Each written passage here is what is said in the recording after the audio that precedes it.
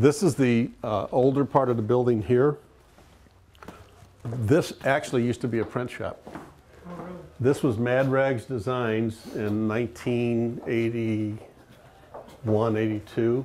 When we came here, they were a t-shirt printer.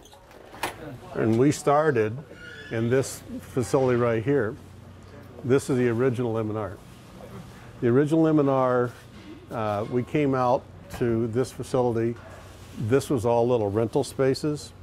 This building was 600 square feet of rental space is what we had. So that you're looking at the outside of the building. This was a parking lot, and there were 3 white houses on this property. And we tore those down as we grew, but that's the original. And I'll take you in there once we get done to show you what it was like. Yeah, very cool. That's why you can see the difference of going up, because we built up the land as we started here. When was this built? M&R started on November 13th of 1985. And we started out by renting that facility. Eventually we rented every facility inside of that building, and there was 6 acres of empty land behind us. So we purchased the 6 acres of empty land along with this building.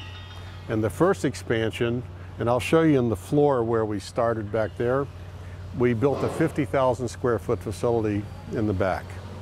And these 2 buildings were separated.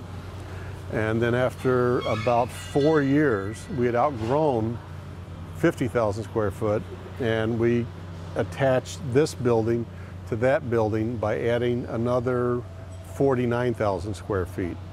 So this building combined with the offices is approximately 123,000 square feet. Wow. And all that happened over a period of like 5 years. That's crazy. Yeah. Yeah, Fast it's growth. fast growth. Yeah. Well, come over here and I'll show you how we work it.